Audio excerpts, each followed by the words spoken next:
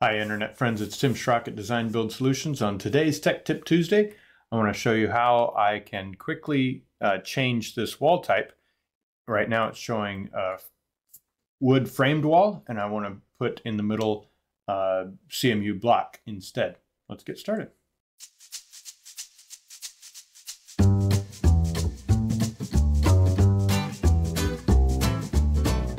So as I mentioned, I've got this wood framed wall right here that's got brick on two sides and sandwiched in between 2x6 framing.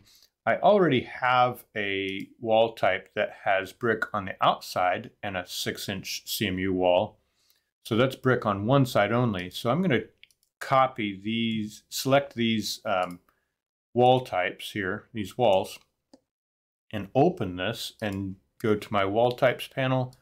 And we're going to select 6-inch CMU block with brick stem wall new. And I'm going to define that. And I want to take this brick and this air and put them on the interior layers as well.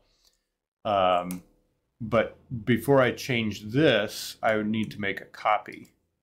So I'm going to call it brick 2S for two sides and remove the comma copy.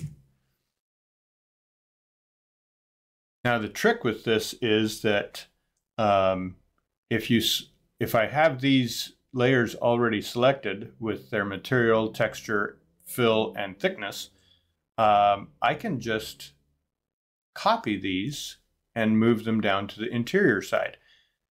There's no button that says copy, but if you select that layer and click insert below, it will copy that layer down here.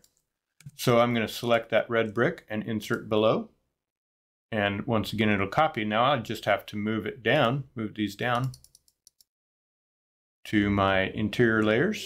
And let's do that here. Now, interestingly, I'm not sure why the preview looks different, but the fill looks the same there, so that's interesting. I don't know. We're just going to move this down. So we now have brick, air, block, air, brick. I'm going to click on this and just double check 4-inch width. That's fine. 4-inch width. Yeah, it's oh, it changed.